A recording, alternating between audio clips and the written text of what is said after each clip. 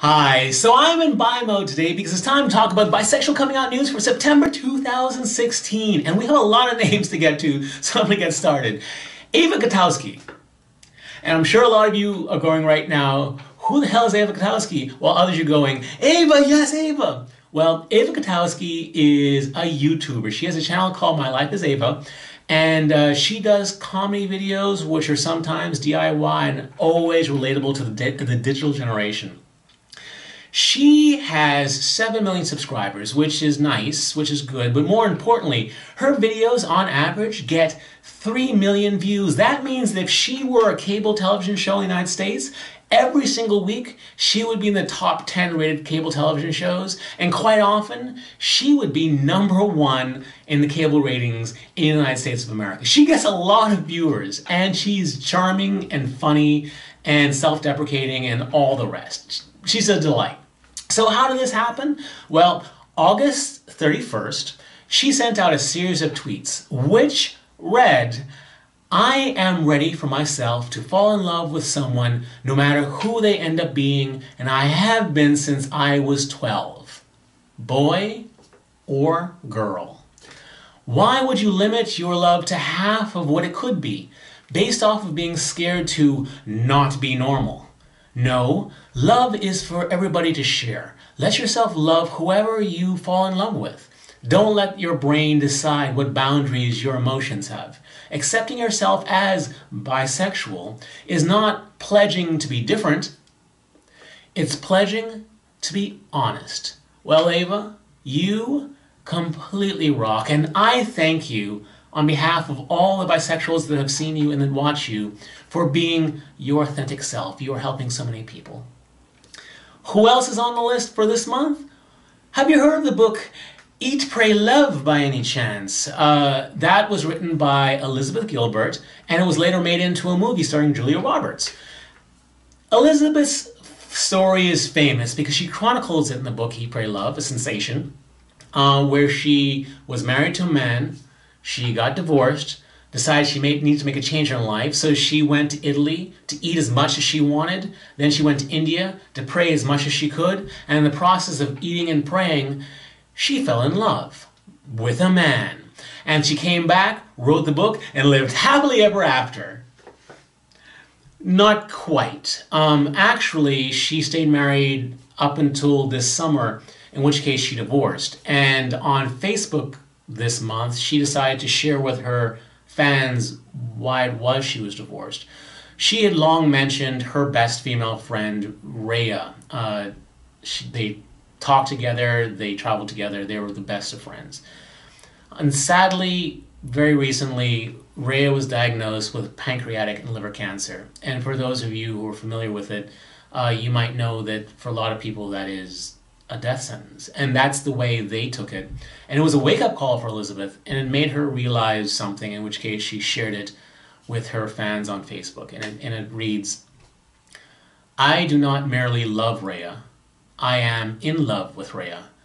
I have no more time for denying that truth. The thought of someday sitting in a hospital room with her, holding her hand and watching her slide away without ever having her or myself know the extent of my true feelings for her, well, that thought was unthinkable."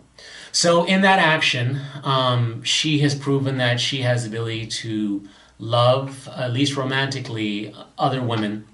And of course, she very famously has stated many times how she was able to love a man. So although Elizabeth Gilbert has not used the term bisexual, she has shown that she has the capacity of either romantic or sexual love for more than one gender. So welcome aboard, Elizabeth, and our hearts go out to you during this difficult time.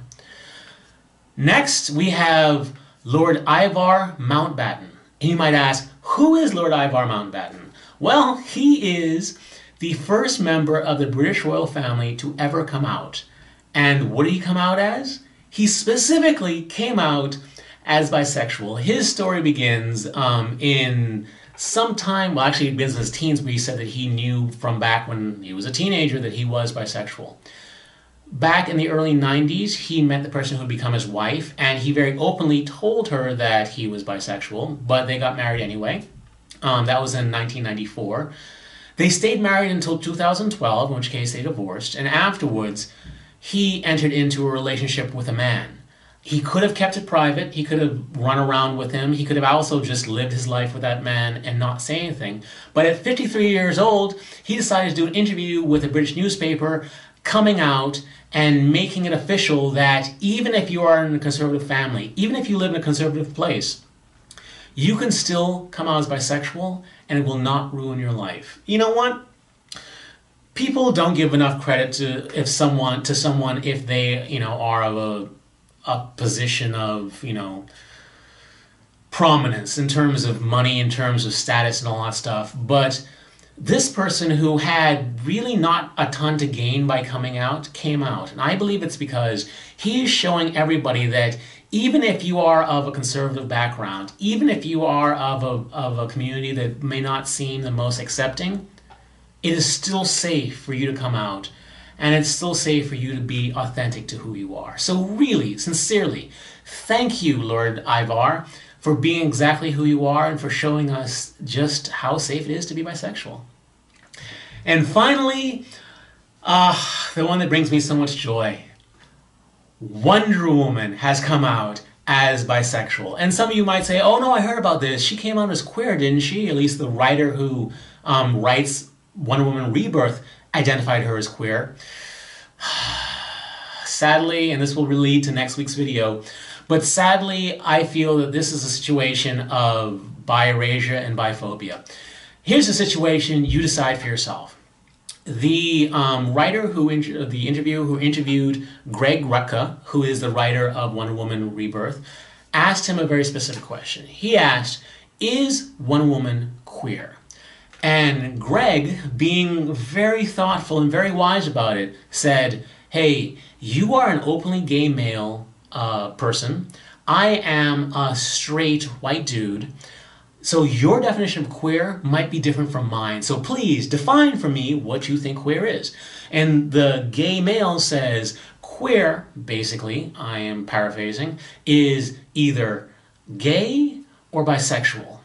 And then Greg says, well, by that definition, then yes, Wonder Woman is queer. But then Greg goes on to really clarify what he means. Because Greg believes that Wonder Woman is clearly bisexual. He says that first you have to think about what Themyscira is. Themyscira is the island that Wonder Woman grew up on. It's also known as Paradise Island. It is paradise. It's supposed to be paradise. It has to be paradise. So on paradise, people have to be able to do the things that, you know, a normal life will do. That it's supposed to be our version of paradise. So they get into relationships, and there are only women on the island. So Wonder Woman, who had to have been experiencing paradise for this whole story to work, had to have been in relationships with women. And Greg says that in his mind, Wonder Woman has been in at least 2 relationships with women. So what happens? Steve Trevor ends up coming onto the island. He's a man. Wonder Woman meets him. Princess Diana, or Diana Prince, I should say, sees him and kind of falls for him to a certain degree and decides to leave the island. Now, Greg believes that Wonder Woman has to be bisexual in order for her to be a hero. Why is that? Because if Wonder Woman was not in happy relationships with women prior to that, if Wonder Woman wasn't having a complete life on Paradise Island, then she would be leaving the island just to be with a man. And how unheroic is that? So not only is that the case, but on top of that, this hero's tale is one in which someone has to give up something they care about a great deal in order to sacrifice others. So in order for her to be sacrificing something up that means a lot to her, it can't just be her family, it can't just be, you know, her mother or her sisters. It has to be she's giving up this whole great thing, including relationships, in order to go off and do something selfless. So there you have it. Does that make Wonder Woman queer? In my opinion, it really does not. I'll talk about that in next week's video. But it does 100% make Wonder Woman bisexual. And also it makes me have to kind of list my top 100 bisexual sci-fi characters of all times list. What a horrible problem to have, right? But that's it.